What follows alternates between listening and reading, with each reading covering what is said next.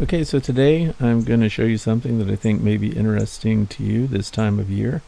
It's October 4th, and we have wasps going everywhere, and they're in high competition for the last resources of the summer and autumn. So you may be thinking about trapping them and diverting them from your honeybees, because if you'll notice in this trap, and I'll leave a link to this trap that I've chosen in the description of the video, but in this trap we don't just have nectar. Although there is apple juice in the bottom, there's a strip of bacon hanging down the middle. Now, one thing you'll notice you don't see in this trap, and that's honeybees. Honeybees don't care about animal protein. All of their protein comes from pollen from plants. So, in this trap, and this is a trap design that I've been using for several years, kind of has its drawbacks, but in my opinion, it's the best trap that's out there and has worked the best for me. You can wash it out. Sometimes that seam, it's in two pieces and it's been glued together, that seam may leak a little, but this one is not leaking yet. But anyway, let's get on with how the lure works. I don't buy the prepared lures that the trap companies are selling. We just put apple juice in here, and then that strip of bacon satisfies their need for protein. So when these wasps fly by and smell that bacon, they go right in there. So it's a dual purpose trap, because also those that are out seeking nectar will respond to that apple juice and they'll come into the trap also.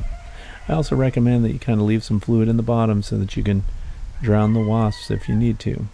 Notice that there's a string going through the top, and that was my wife's idea. She hung that bacon out there, and she's the one that heated it up in the microwave for like 10 seconds or something just to get the aroma of that meat in the air, but I don't think that's necessary, because they are very sensitive and they're all flying in from downwind, so they're definitely finding it that way.